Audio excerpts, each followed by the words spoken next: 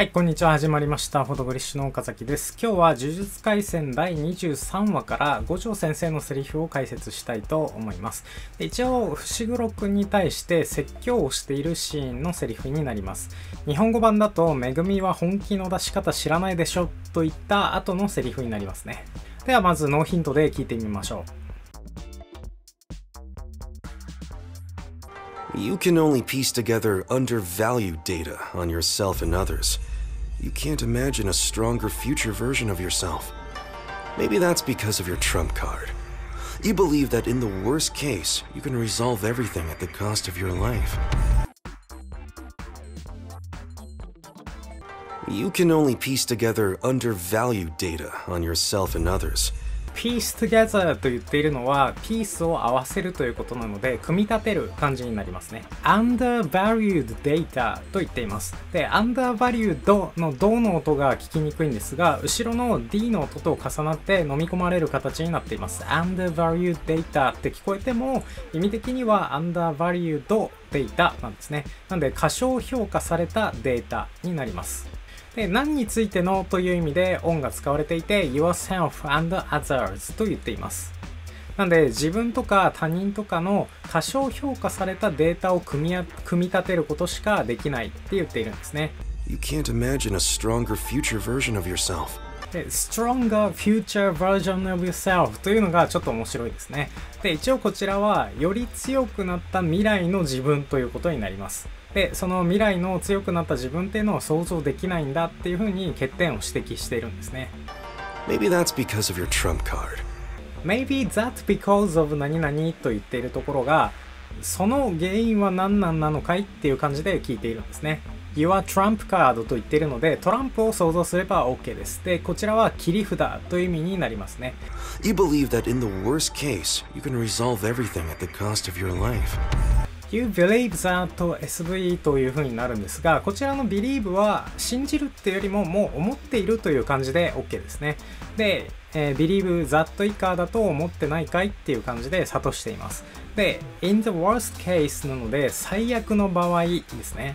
で、resolve everything 全部解決できると思ってるんじゃないか。で、at the cost of your life と言っています。で、この at the cost of 何々というのは何々を犠牲にしてという意味になるので、自分の命を犠牲にすれば全部解決できるって最悪の場合は思ってないかいっていう感じで諭しています。And at that point, forget about beating me. You'll never even measure up to Nanami. Dying to win and risking death to win are completely different, Megumi. Give it your best. Be greedier.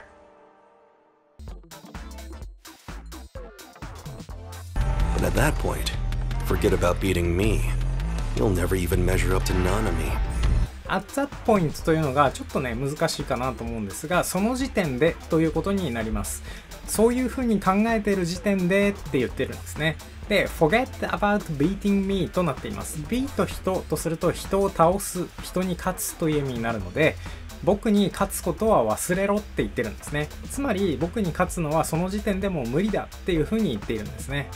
メジャーアップという表現が使われていますね。で、メジャーというのは一応こう測りでいいんですが、それがこうアップしていって、で、to 何々とするとある時点にまで達するという感じになるので、何々という基準を満たす。で、ここではナナミンですね。で、ナナミンにすらかなわないよっていう感じで言っています。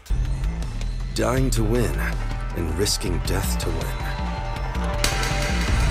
are completely different, Megumi.さあで、こちらいいセリフですね。で、一応日本語版では死んで勝つと死んでも勝つは違うよっていうのが日本語版になっているんですが、一応こちら dying to win と risking death to win という表現になっています。で、一応この to win となっている部分は副詞適用法になります。不定詞の副詞適用法ですね。で、上はdying to win なので勝つために死ぬっていう感じでも解釈できるんですが、今こちらは死んでその結果勝つっていう感じで捉えるとより日本語版の感じが出せるかなと思います。で、その後の risking death to win で、こちらは目的の用法でいいですね。副詞適用法目的になります。で勝つために命を危険にさらすことという感じで risking death to win というふうに言っています。でそれが完全に違うよっていう感じで言っていますね。 Give it your best. Be greedier. で give it your best こちらいいですね。本気を出せと言っています。でそのまま使える表現ですね。で be greedier ですね。もともと greedy というのが欲張りという形容詞なんですが、そのもっと欲張れっていうことで be greedier というふうに言っています。これもね使ってみたくなる表現だったと思います。今回はこれで終わりたいと思います。また別のアニメや別のシーンなどでも作っていきたいと思うので、ぜひ高評価、チャンネル登録、コメントなどをよろしくお願いします。それではまた次の動画でお会いしましょう。ご視聴ありがとうございました。